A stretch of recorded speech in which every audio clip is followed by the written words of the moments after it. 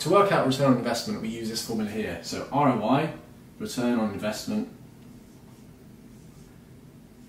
equals money out over a 12-month period versus money in times 100. So the money out is going to be 12 months worth of rent. Again, there will be vacancies potentially over that period. It's unlikely that you're going to pick up the keys on the completion date and have a tenant moving in the next day.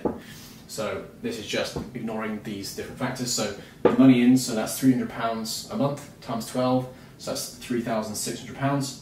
And then in was all the money you put up front, so that's the deposit, the solicitor's fees, any work that you need to do on the property.